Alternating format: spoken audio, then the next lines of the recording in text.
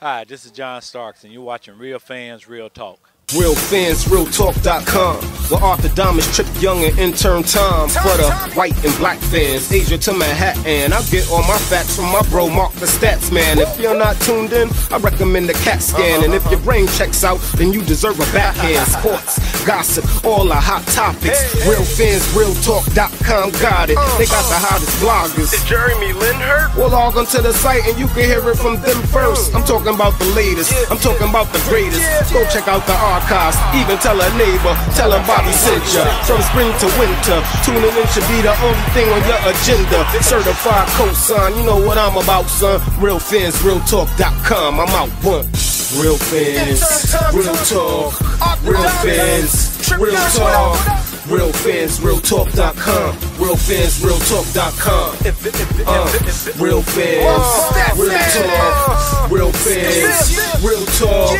RealFansRealTalk.com, RealFansRealTalk.com. Hello everyone, Mark the Statman, Skevich, Real Fans, Real Talk, here with one of the iconic Knicks legends, one of my personal favorite players, the one and only John Starks. Thank you for coming on to the program. Well, thank you for having me. Great to see you out here supporting the kids, still being involved with the Knicks organization, supporting the family on three. Now, what motivated you to get involved with charity events like this?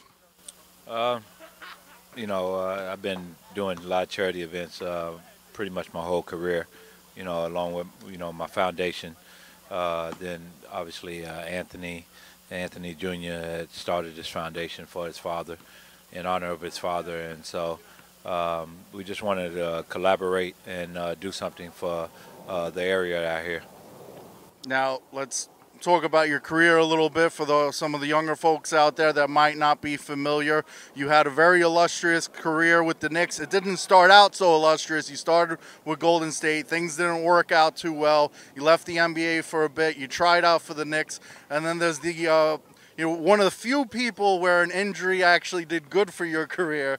You tried to dunk on Patrick Ewing, which is, I got to admire it, definitely. But can you tell us what was going on in your mind at that practice when you tried to dunk on him? Well, it was the last day of cuts, and so I felt like, I had a pretty good preseason, but you never know. I thought that I possibly would stick with the team. But I just wanted to do something very special that last day. Came in with the attitude like this is a playoff game, and just wanted to impress the coaches a little bit more. And so I got an opportunity on a breakaway to go up and dunk the basketball. And I tell this story all the time. I forget Patrick Ewing, the 7-footer who could jump. And so he got to the rim a little quicker than what I expected, and he caught my dunk. I came down and twisted my knee, but in doing so, it gave me an opportunity to get on the injury reserve, which I didn't know if you put on the injury reserve, they couldn't cut you. So it gave me an opportunity to stick around and be around the team until I got a chance to play.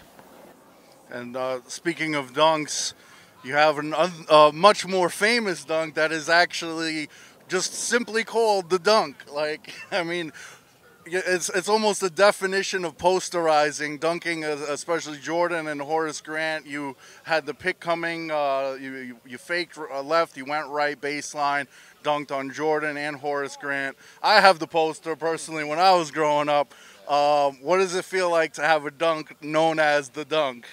Well, it feels good. Obviously, it wasn't something that I was expecting, but you hear in the media capital of the world, and they come up with some great sayings. And so that particular play happened during the playoffs in 1993 against the Chicago Bulls. And it was just a play that just was spontaneous and nothing that, coming down the court and say I'm going to go in there and dunk on Horace Grant and Michael Jordan. It just, the opportunity presented itself, and I just went to the hole hard and knew I had to go in strong and completed one of the most memorable plays in New York Knicks history.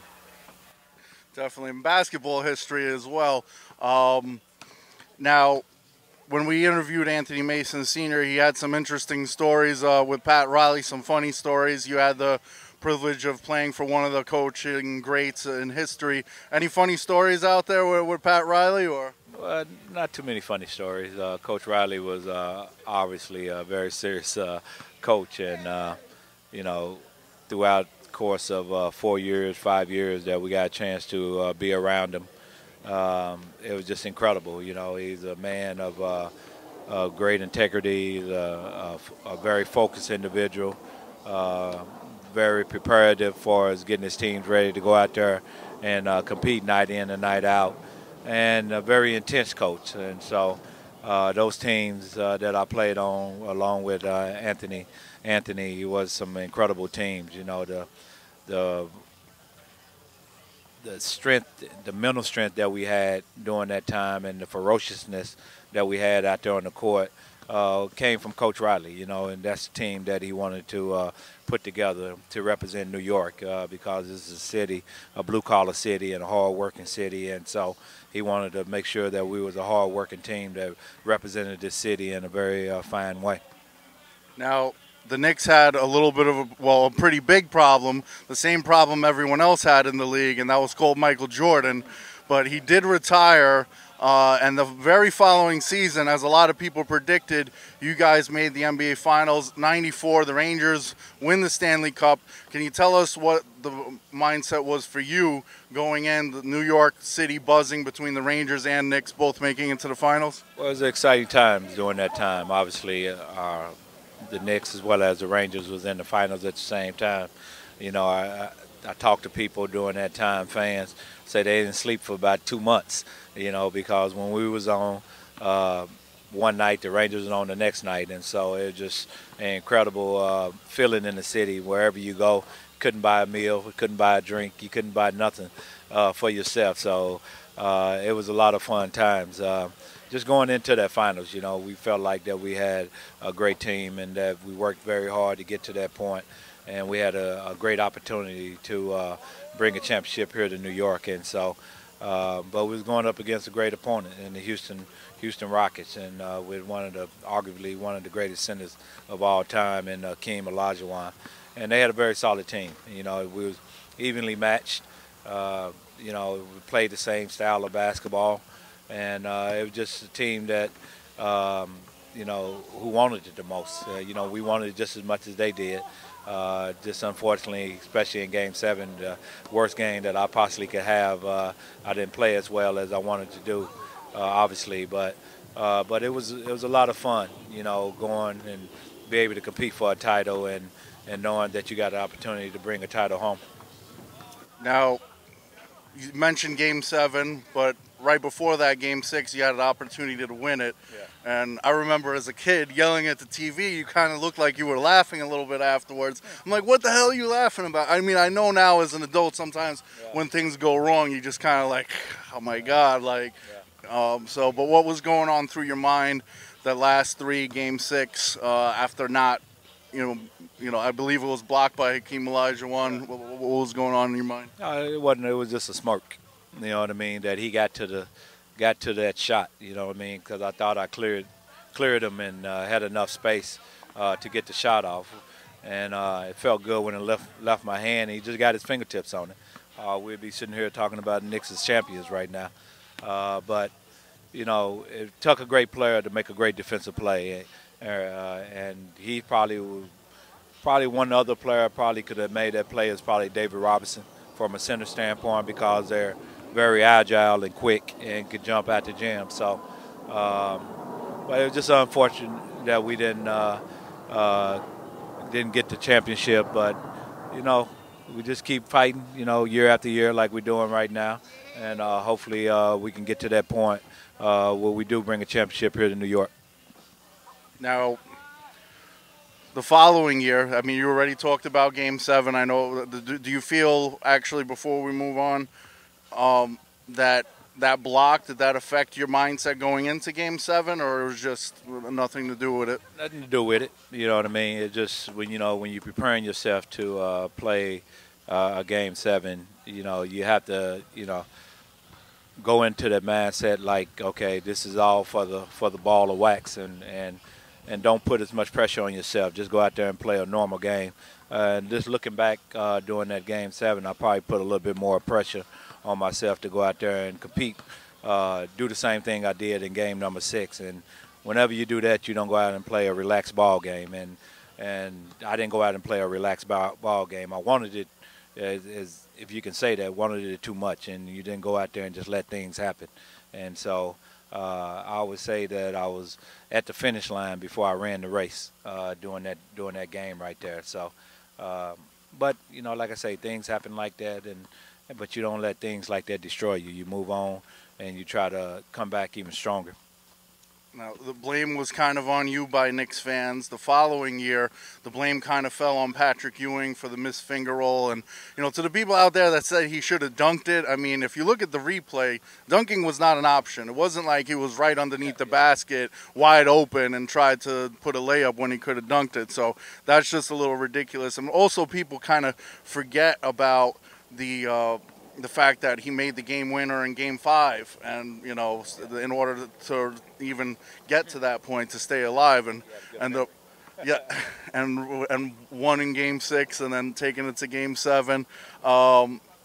He missed the game. He missed that shot, and then now Pat Riley leaves afterwards. He retires. Now, do you think that the following year or the years to come, you know, if Pat Riley would have stayed, that you guys would have made it back to the finals or won? That's hearsay. You know what I mean? We got a bad break the following year. You know, Coach Riley did what he had to do. You know, he got a great offer, you know, $40 million. Who's going to turn that down as a coach, and to be able to have part of the team? And so, you know, I don't think anyone was upset about his decision for his players, because we know, you know, it kind of ran its course a little bit, and coaches know that. Certain coaches know that, because Coach Riley's system is a very demanding system, and you have to have a lot of player turnover in order to keep that fresh and not be drowned out by what he's saying. And so he's been in this game long enough to understand that he pushes as far as he could push us. And now we needed a new voice in the locker room. And so I have no ill feeling towards Coach Riley leaving.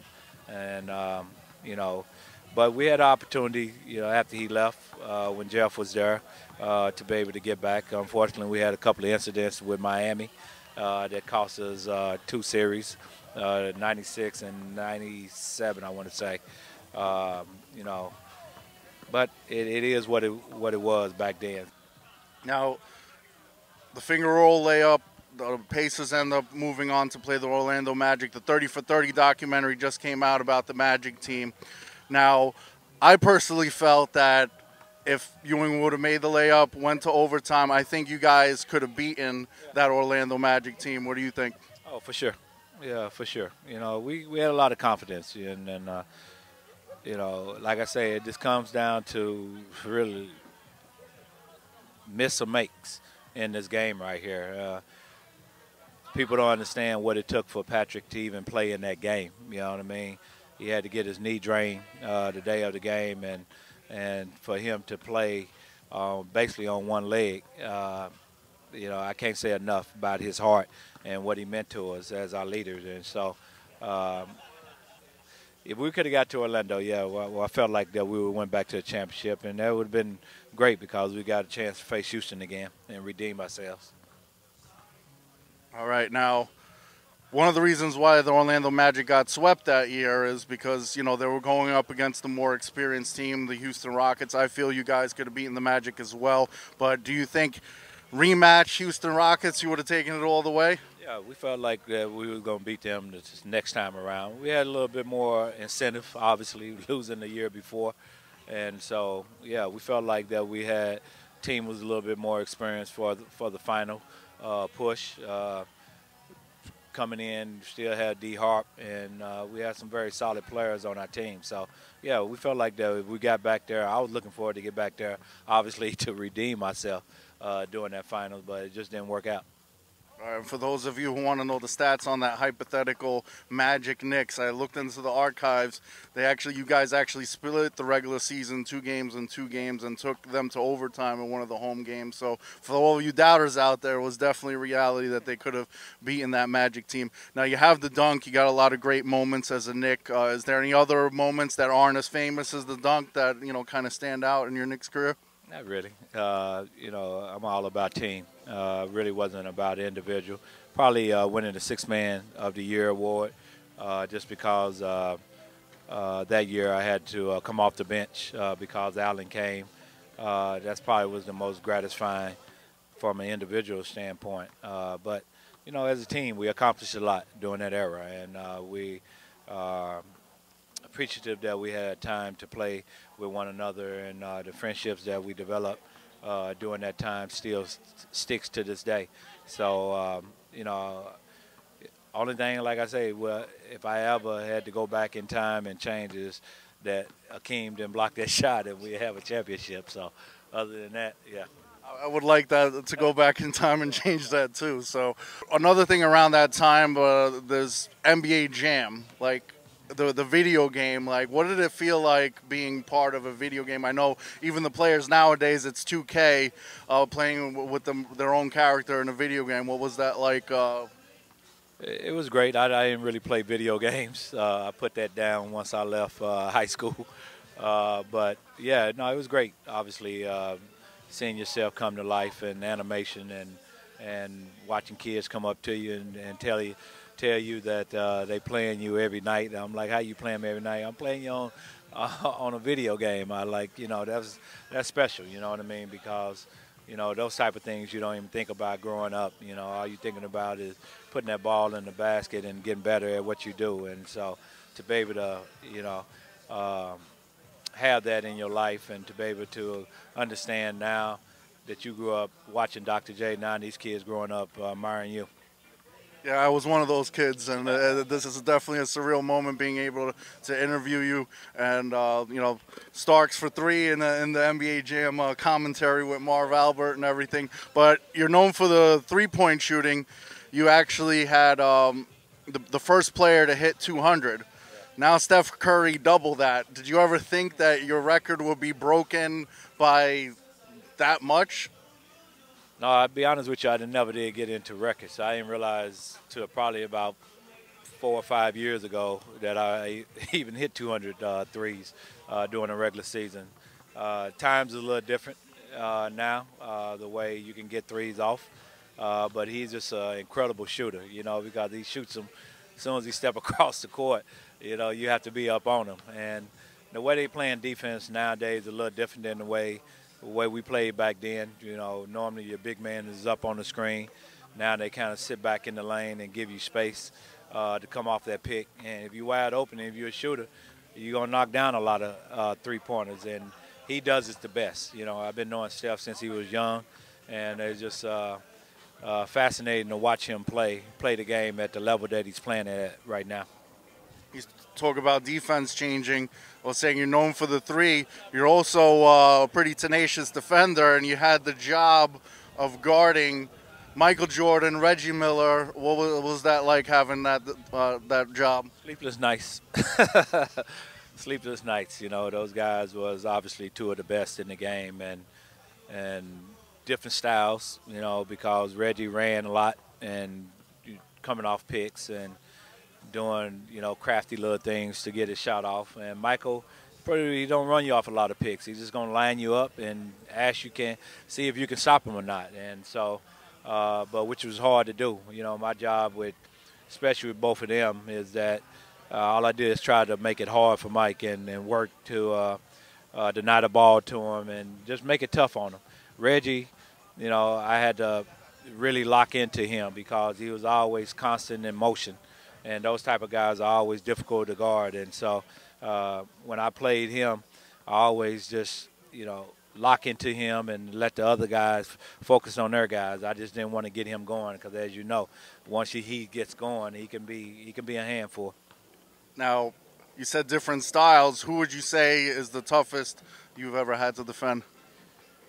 Well, Reggie was the toughest to defend from a standpoint why I say it like that, Reggie was hard to defend because he was always running, and Michael was toughest to stop. Because he just, like I say, he's gonna line you up and see if you can stop him or not. And so, but Reggie running off the pick always was the hardest to defend. With Jordan, you could do everything right, and he's still going to make the shot. Definitely great seeing you out here for the foundations. Can you tell us about your foundation? I know you come out for pretty much everything when it comes to charity, but tell us about your foundation. Well, my foundation was started back in 1994 to provide scholarships to graduating high school students that's truly trying to go to school and pursue their dreams. And so I wanted to start this foundation to give them scholarship money to help out and assist with their education. And so we've been very strong, obviously, since 1994. We've been seeing a lot of foundations come and go from an athlete standpoint. But, this foundation has been very blessed with a lot of good support. A lot of my peers come out and support pretty much all my events. And so, but we just want to, give kids an opportunity to go on and truly realize their dreams, and so they can do something with their lives, and make a positive impact on society. And for me personally, I've been where they've been. I wasn't, recruited highly out of high school, so I had to go the old-fashioned route, look for Pell Grants and all those things in order to, go to school. And so I know the process was very difficult, and wasn't a lot of money out there during that time. So I'm just trying to do my part and giving back because God has given me this platform to be able to, help others. And so I think whenever you're given a platform, you should do your best to, try to change people's lives. And that's what the foundation is about, is trying to give these kids an opportunity so they can change their lives for the better. Definitely. Now, can you tell the folks out there more information on how they could donate to the charity? Well, you can go to johnstarks.org, and we have all the information on. You can, obviously donate online to the foundation. And so, we're excited. Like I say, we're excited about all the things and all the programs that we have put in place over the years. And so it's, a great thing, moving forward with our foundation. And we just want to, make it bigger and better so we can send more kids to college. Couple of quick questions before I let you go. You talked about education and everything. What do you think about student athletes leaving early to basically start an NBA career, and the rules that they can't come out of high school anymore? Well, it's more like a lot of these kids that are leaving high school, and it's not a high percentage of them back then when they were leaving early, stick in the NBA. And now, in 3 years, you done, money then ran out, no education, then what you gonna do? And so, unless you sure, you're a sure shot, and it's hard to say if you're a sure shot or not, school is the best thing for you. Getting your degree is the best thing because you can do so much with that. If you don't make it to the NBA, you can, coach, you can work in the front office, you can do a lot of things with that degree. But, if you go to school and you come out, you go to school for what? To come out and get a good job. And if somebody offering you $6-7 million your first year out, I think that's a good job. Pretty good job, you know what I mean? But, once you get there, though, I think a lot of young athletes forget that stop. You just have to get even more aggressive with what you're doing and honing your skills. I think, I've been around young players, and they think that they done made it and that's it. Before they look up, that third or fourth year come up, you done.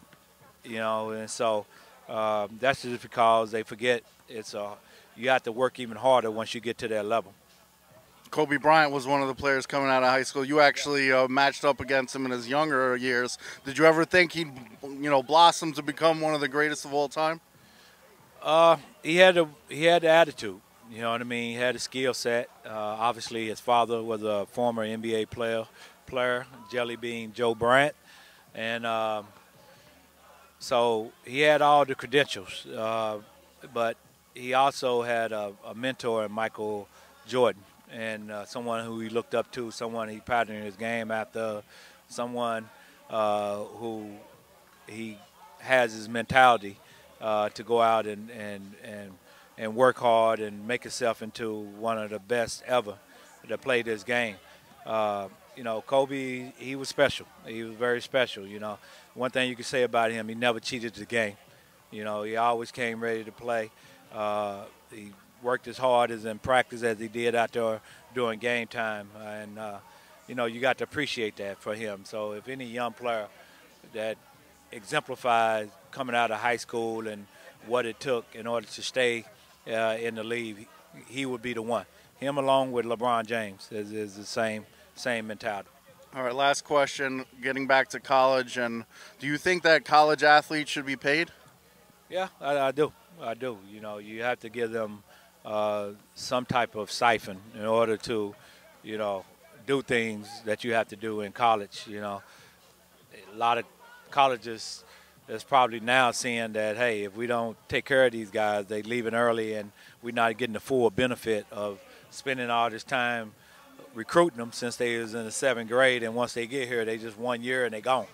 And so I think you have to give them some type of stipend in order for them to live a little bit. I always tell them is, you know, athletes are restricted by the NCAA for doing things as far as making money outside of playing the sport, the respective sport that they playing, but they don't give that same type of situation for people that's going to school on music scholarships, that's going to school on academic scholarships. Those people are able to go out and work and make a living and do the things they have to do in order to support themselves while they're in school.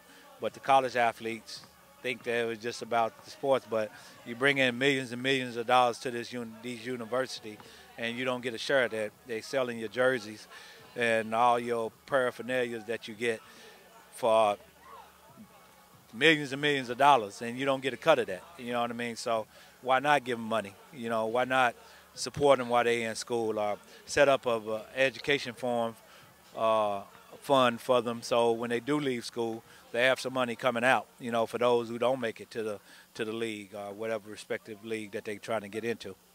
Yeah, I'm on 100% agreement with you, especially the jersey sales. I mean, that's your name and you can't even make any money on it. I think it's a little ridiculous. And it's also taken away from them taking advantage of the full education, which is, you know, what the scholarship is about anyway. They don't even get a full education because they're going to leave after, you know, 2 years or whatever the case may be, because, you know, they're tired of living like that. So definitely in agreement with you. Speaking of jerseys, I do have a John Starks jersey, but I'm a lot bigger now, so probably would fit like up to here. But I'm one of the biggest fans of the Knicks, but a well-known Knicks fan, Spike Lee, is obviously one of the faces of the franchise. What does Spike Lee mean to the Knicks? It means a lot. You know, he's obviously one of the Knicks' greatest fans and greatest supporters, and, you know, on that sideline when you run out that tunnel, you always see Spike Lee. During my time, he was always there, and he was the inspiration to, you know, all the players. Regardless, it was a great moment interviewing one of my childhood favorite players, John Starks. Thank you for coming on to the program. All right, thank you for having me.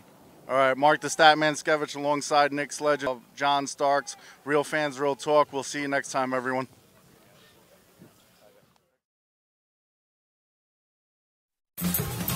Face facts, what up, what up? Real fans, realtalk.com.